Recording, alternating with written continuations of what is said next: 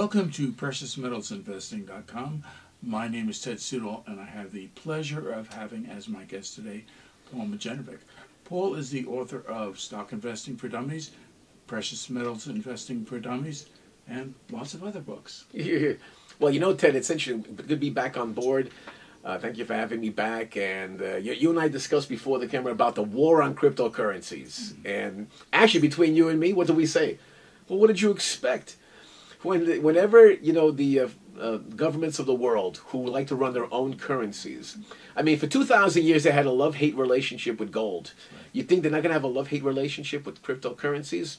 Cryptocurrencies, you know, the ultimate intention was to make it as a means of exchange and as a different store of value that was going to be above and beyond and separate from the world of currencies like the US dollar, the British pound, the euro, the yen, etc.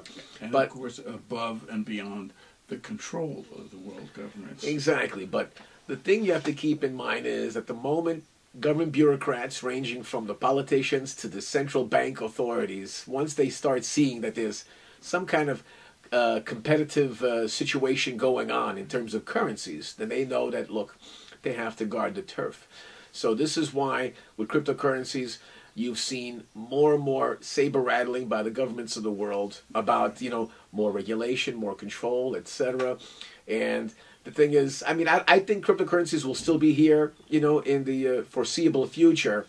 But how it's going to be morphed into it to take into effect regulation and some other governmental effects, possibly currency controls and things of this nature, that remains to be seen. But a lot of this stuff, I think, is on the way. And I think that the first time you and I discussed cryptocurrencies, when we first heard about them, and they say, oh, an alternative to precious metals, and more likely an alternative to a lot of the currencies out there, and you know, the dollar, etc.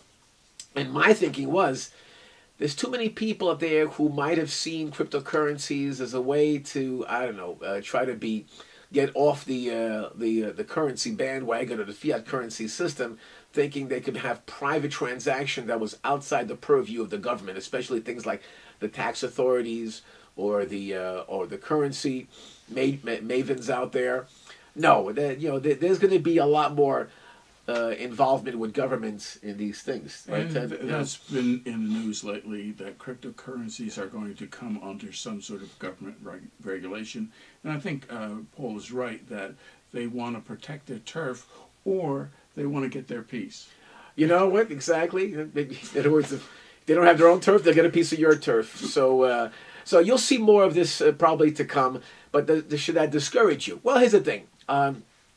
The way a lot of the currencies of the world work, you don't know which ones are going to have a currency crisis a year from now or whatever. So I think some participation in cryptocurrencies is not a bad thing. I think in many respects it could be a good thing. But of course, do it the right way. You know, be clear with the rules, clear about things such as, you know, reporting potential income, or if you're having any gains with cryptocurrencies, you know, there might be capital gains involved. As long as you're upfront about this, it shouldn't be an issue, and it's still a form of diversification away from the currencies of the world. So again, you know, tread carefully on that. I think that's an important word, that it is a diversification. More diversification, be careful about that. Anyway, thank you, Ted.